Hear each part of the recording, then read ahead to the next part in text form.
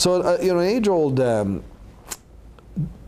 view of critical thinking and creativity used to be that there's separate dimensions, that there's critical thinking, there's creativity, that one is rigorous and one is kind of spontaneous, and one is you know, logical, sequential, and the other is this.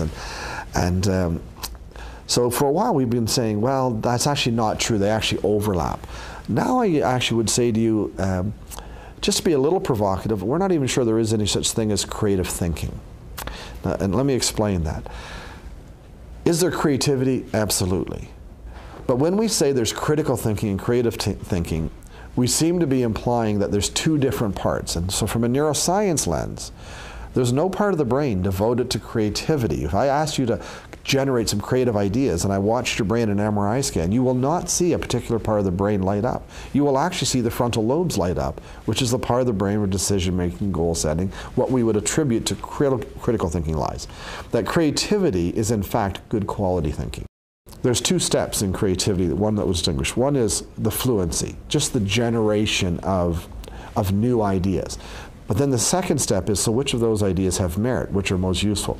So you notice, if I'm not a critical thinker, how do I decide which of those interesting ideas we generated are helpful and most useful? So creativity, by its very nature, embeds, the two have to go together.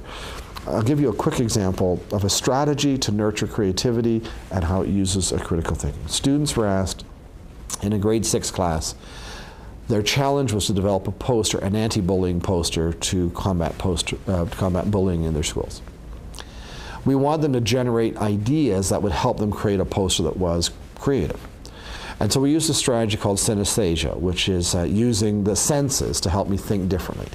And so we asked children, if bullying were a color, what color would it be? And I'll never forget this 10-year-old boy said it would be burgundy.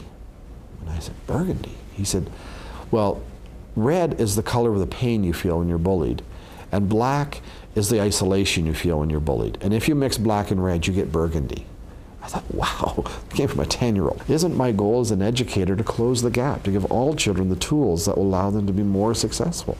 So if creativity matters, it's not about figuring out which kids are creative and which aren't.